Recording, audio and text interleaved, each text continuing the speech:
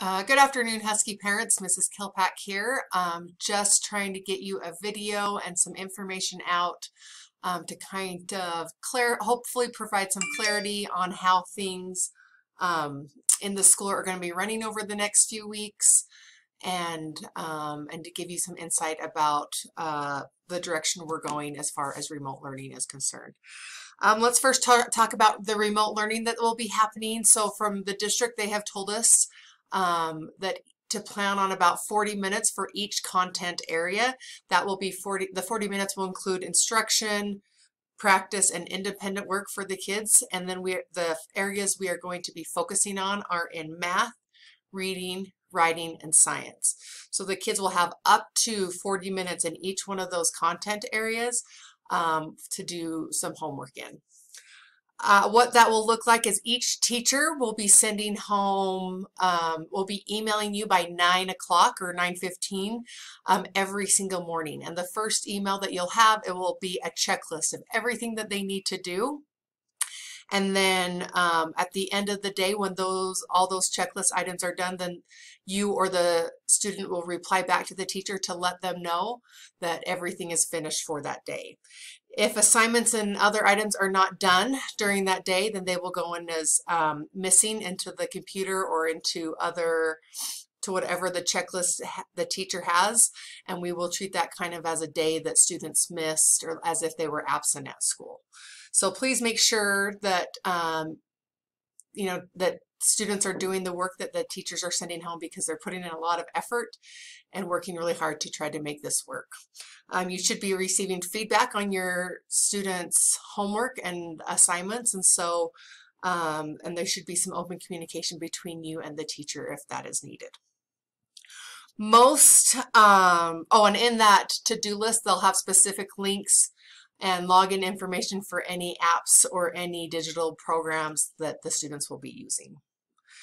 Most students will be accessing the digital platforms through iClever, which is something that they should be familiar with.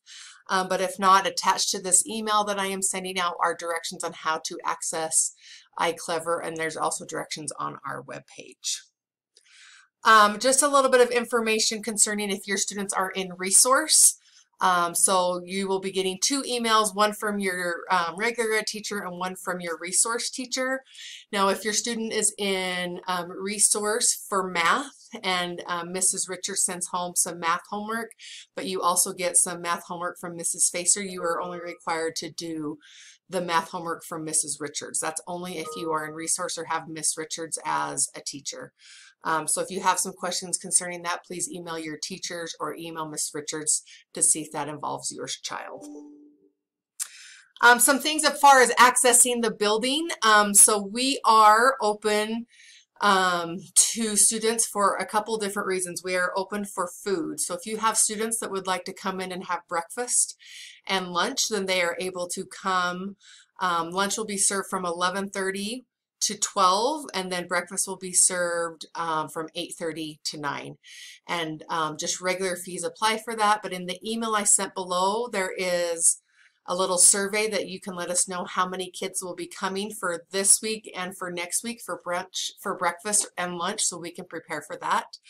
And that will be a grab and go lunch or breakfast, and so they'll come grab it and then they'll be asked to leave, and they can eat those at home or on the way home. The other reasons why we would allow people into the building is for educational access. So let me explain what that is.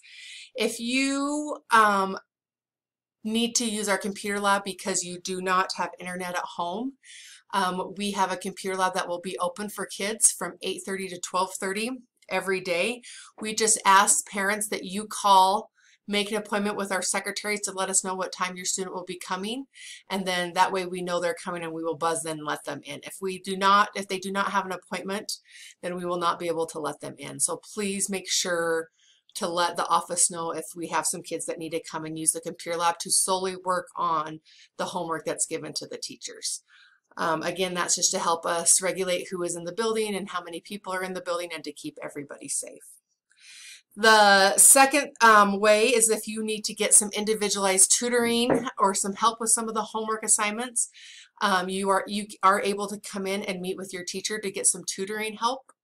However, you will need to set up an appointment with that teacher, and then that teacher will let the office know that you are coming, and then we would let you in. So we will not be letting kids or parents come in unless you have an appointment.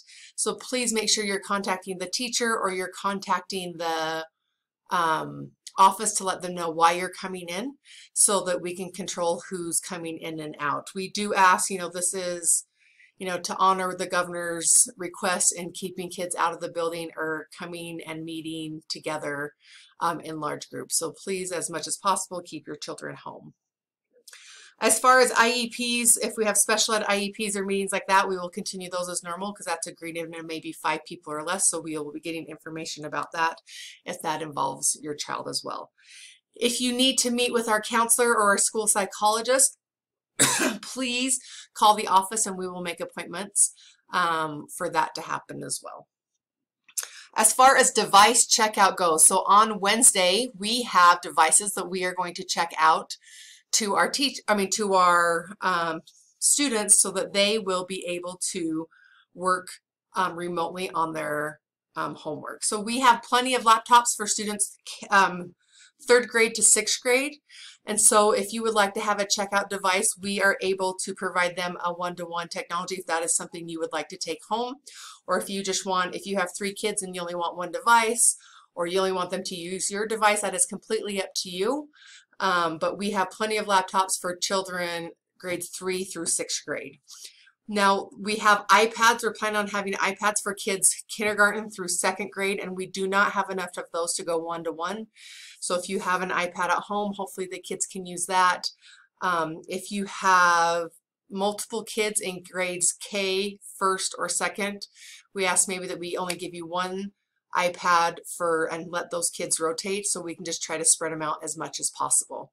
In the email that I'm sending, there is a link that lets us know about who will be checking out devices and which devices you'll be checking out. So if you could take that by today or at least by the end of tomorrow, then that would help us know and gauge how many people will be coming into getting devices. What device checkout looks like is we are going to do a staggered schedule according to last name.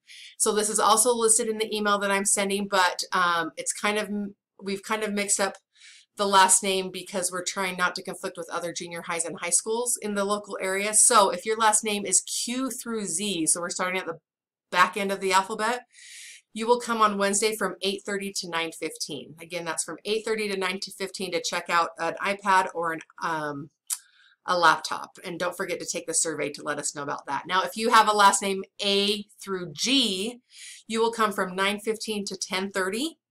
And if you are H through P, you'll come from 10:30 to 11:15. So those are all times that you'll be able to come in. And what you will do is you will enter through the activity doors, the activity room doors, and we'll check out the devices in there, and then you will exit through those same doors. We will not need anybody to be walking through the building. Everybody will just be there in the activity room and then head out as soon as they get their devices.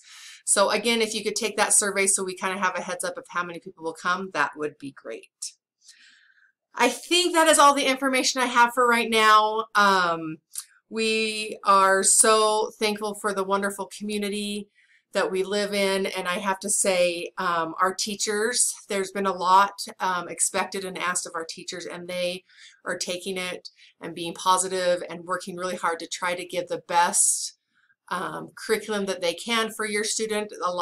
Doing remote learning is a stretch for some of them, and they're doing it gracefully, and they are just very still concerned about your students. So please let us know kindly if there's ways we can try to make it better or do something different. But again, this is a little bit of a learning curve for them, and they are working extremely hard to make sure that things are clear and concise and still provide learning for all of you. This is a different time. We haven't had anything like this in over 100 years in our country. But I think we get through this through much humanity and compassion for each other, and we are we are here to help wherever we need it. So if you even need help educationally, we're here, but if there's anything that you have any other needs that you might need or your family needs, please let me know and I will do my best to help meet those needs. So if you have any questions, please shoot me an email and we will be getting back to you. And then if I get any more information, I will let you know. Thank you so much.